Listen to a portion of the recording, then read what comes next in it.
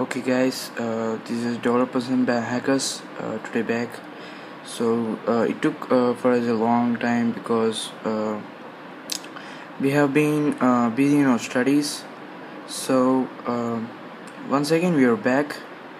Now today this video is just a comparison between Android 4.4.2 and 4.3 updates for Samsung Galaxy S4. In my case, I'm using both i9500 and i9500. So let's start.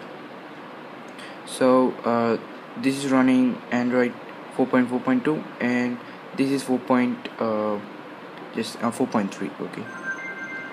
Let me just unlock this. From lock screen, let's just see what are the differences. So as you can see,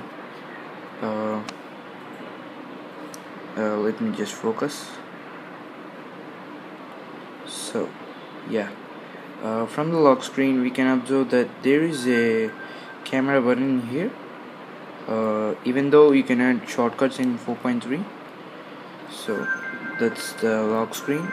Here I'm using Google Experience Launcher,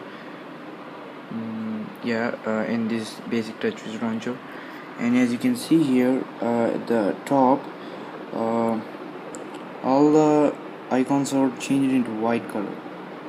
That is default Android 4.4.2 theme, and as you can see here, it's green, and even though you can see that in 3G symbol it's sometimes blue and sometimes green. Okay, so let's just shift into Android versions.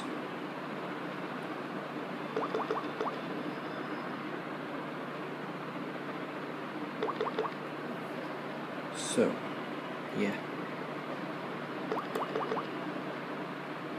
let's kick it. Yeah, okay. So even in RAM management, this KitKat is a bit more faster.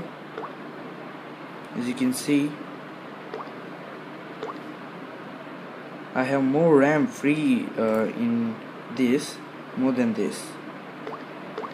It's a clear win here.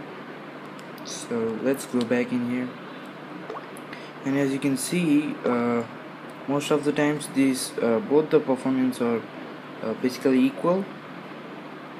And yeah, that's it I want to show you guys. Okay, thank you.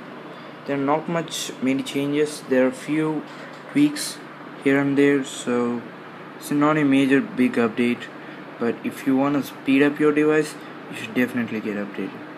And if you guys wanna update manually, or if you didn't get any OT update, please ask me in the description. Please ask me in the comments so that I'll make a video. Thank you guys.